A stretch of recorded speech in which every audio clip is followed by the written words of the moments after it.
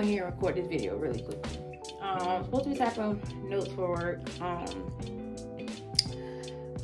It's a Monday. But anyway, this is not about work. This is not about my notes.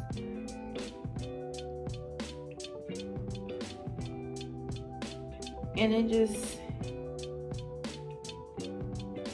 I don't know. Where I'm gonna go with this, I don't have notes written down or anything. But why do we doubt ourselves so much? Like, and we can say, God, I trust you.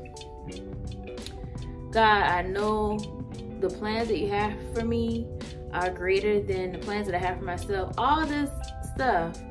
But then, me included now. I'm talking about myself too. So that's why I said we.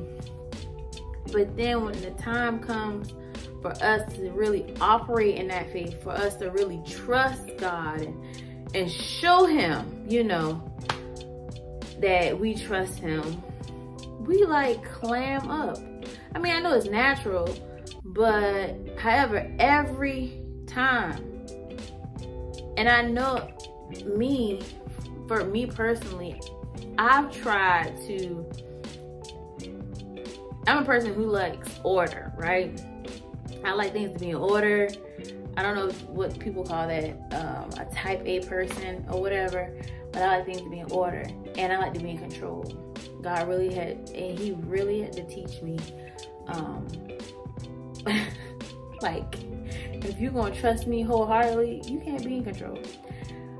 And that's something that I had to battle with, and that's something I learned, and I'm still learning, because I need to relinquish. We need to relinquish, let go of trying to be in control of everything. We have to trust God wholeheartedly, like wholeheartedly. And that's the only way, because we get so frustrated when things don't work out the way that we planned. But we don't think about, like, oh, even though we planned it that way, God has a greater plan for our lives. Sometimes we can make choices that are mediocre, that are so small and minute. You know, God said, I have greater for you. That's why this isn't working out. And then we get frustrated because our plans don't work out. And,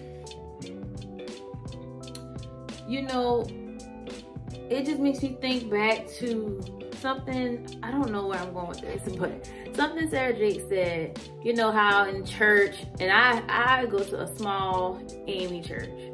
I've been AME my whole life. And I've heard, obedience is greater than sacrifice. Obedience is greater than sacrifice. Sometimes sacrifice is obedience. And that's so true. Sometimes sacrificing what you want to do is obedience. Sacrificing your plan for God's plan is obedience. Sometimes he puts us in uncomfortable positions for us to grow. He puts us in uncomfortable positions for us to gain skills, gain knowledge, gain relationships. It's not your forever season. It's not your forever season. And so just think about it. And I've been thinking about it like, obedience is greater than sacrifice. However, sometimes sacrifice is obedience. Showing God that you're willing to sacrifice your time to do what he told you to do. You're willing to sacrifice your plan to be somewhere temporarily for, you know, temporarily, even though it may seem permanent, because it's frustrating you.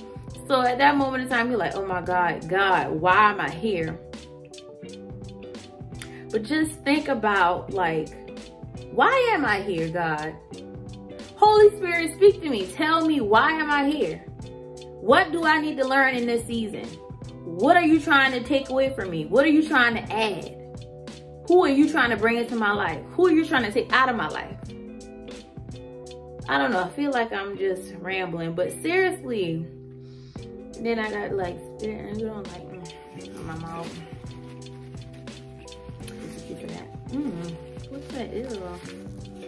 I might have to edit it out. But anyways, like seriously, I was talking to one of my best friends, and I just see so much greatness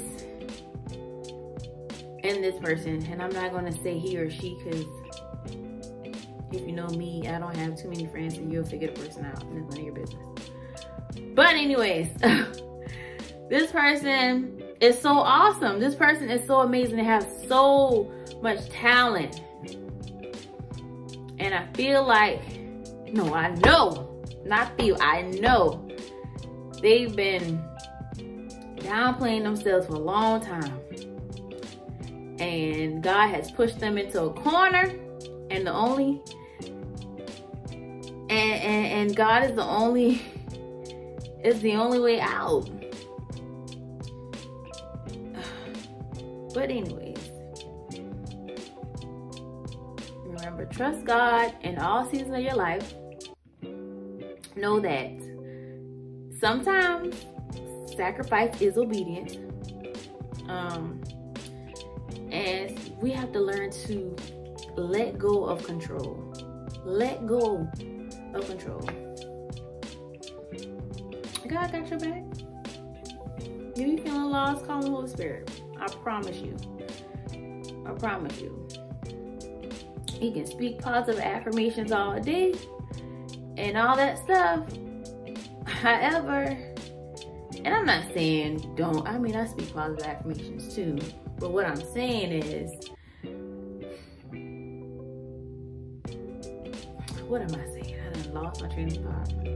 But anyways, I speak positive affirmations all day too. But what I'm saying, just speaking it and not doing, not really having guidance from the Holy Spirit, not really seeking God's face in all that you do. I'm not saying I get it right all the time. I don't. I know God be like, girl, here you go again. God be like, Holy Spirit, help her, please. But seriously, we got to take it a step further, people. Take it a step further. It may scare you. And I'm not the one to say, we're not faking it till we're making it.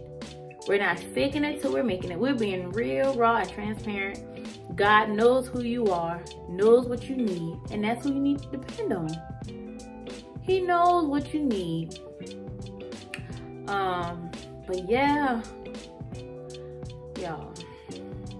Anyways, and I'm breathing hard because I'm pregnant, but that's neither here nor there. Anyways, I love y'all. God loves you best, and I'm out.